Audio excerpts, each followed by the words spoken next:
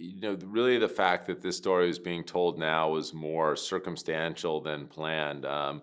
It's hard in Hollywood to get any project made, let alone a project that deals with subject matter that is, difficult and really dramatic. And There is nothing else to do for them except to make them comfortable. So what are we talking about? They asked me to look into the deaths at Memorial Medical Center. And the Attorney General's office is focusing their investigation on you. They're suggesting that some of their patients' lives may have been ended.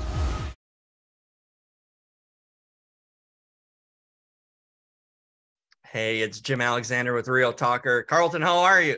I'm good, man. Good to see you. I love the setup, by the way. It's a lot more impressive than mine, that's for sure. I need somebody on the settee back here, though. That's the only thing missing.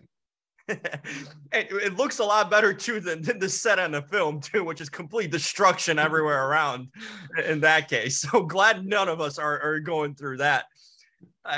I've been a fan of your work for so many, from Lost, Bates Motel, Rampage, San Andreas. Like I've seen almost all of your stuff.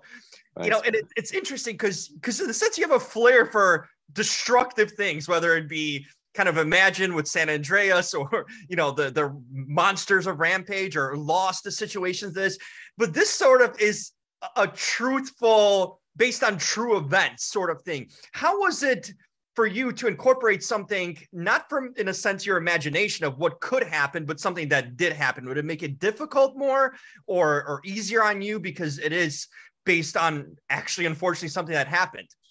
That's a good question. I think it is harder when you're dealing with things that are, obviously it's a fictional story, but it's based on true events. And, John Ridley and I tried to be very, we strove for a high degree of authenticity. And I think you have to, the kind of the fidelity that you owe to true events changes the equation up a bit. And, there was the fact that these things actually happened really had resonance. We went to New Orleans. I remember going and seeing the real Memorial Hospital. And it was such a shock because I'd spent so many times looking at pictures and watching video of the aftermath of what had happened there and seeing the hospital flooded, and then to actually see the place and it still exists and it looks in many ways the same. And there's a power and resonance in really understanding that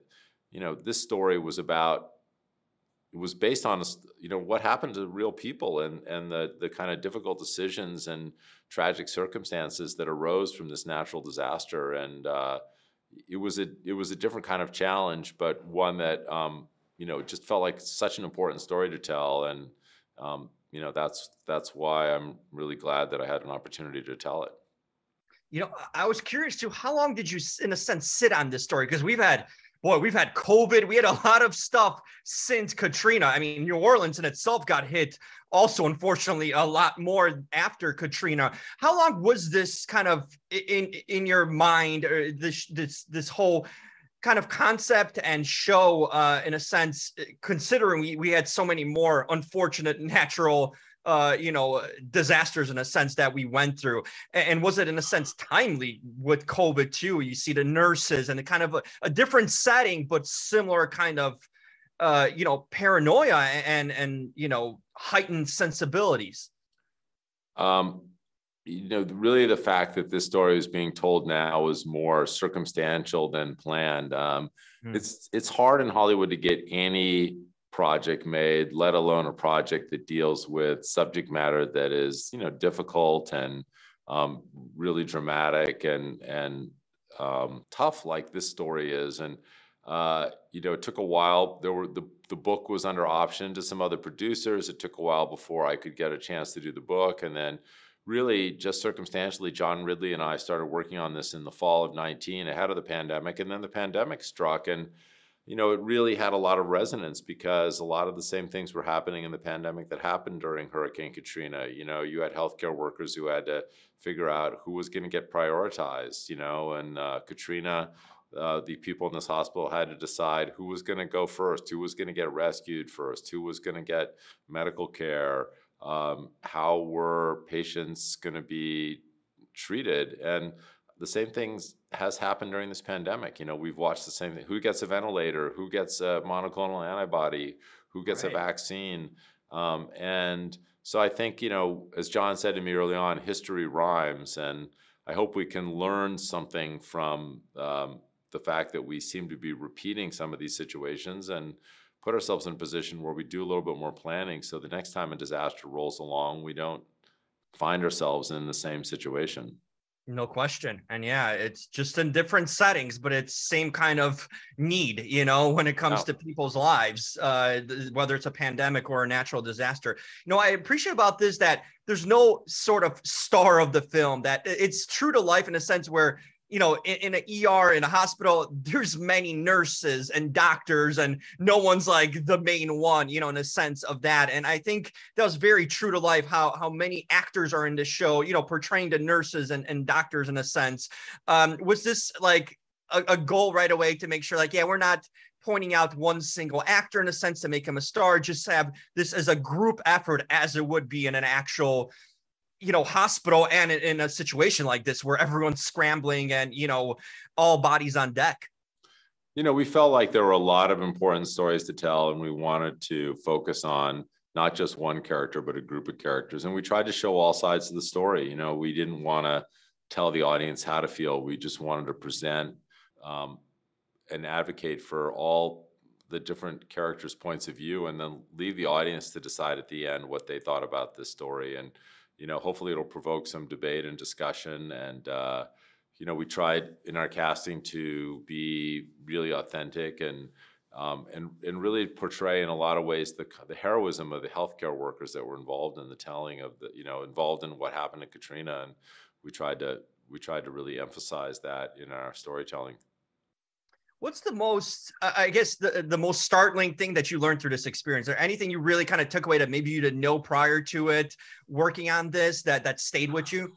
Well, I mean, as I said, when I read Sherry Fink's book, I didn't realize what had happened at this hospital. That they came back and found 45 dead people, and then they were trying to sort out why did 45 people die, and the mystery of what happened and how there were so many deaths in this hospital was an incredibly compelling and gripping story. And it just felt like that was something that was worthy of a screen adaptation. Mm-hmm. Carl, you're known for, like I mentioned earlier, you're known for the flair of, in a sense, heightened, drama and situations, that kind of affect humans. But is there something more subtle coming for you that you want to do? Maybe like a romance or something along the way? Have you thought about doing something completely different than sort of what you're known for in your career that you want to do? Or you just love staying with sort of these human stories, but like on a grand sort of heightened destruction scale? I think that I don't really think too much. I don't really do too much planning about what I want to tell. I just, I find stories that, get inside my head and my heart, and those are the ones that I want to tell. And, so it really just depends on, what happens next. I can't really say what will be the next one that will get stuck inside there, but hopefully it'll be something good. It's been good for a long time, so I have no doubt that you will continue that. And it's cool that you can do it on the in a sense cinematic big screen and on the small screen. It's good that we're at a day now that we can tell stories in both ways, and powerful things too. You can go to the cinema and see it like on a show, like an 8-episode series like this on Apple. So keep up the fantastic work. Been a long time fan, and it's great to see you do cool things. Thanks, man. I appreciate it. Absolutely. Thank you. Bye. Take care.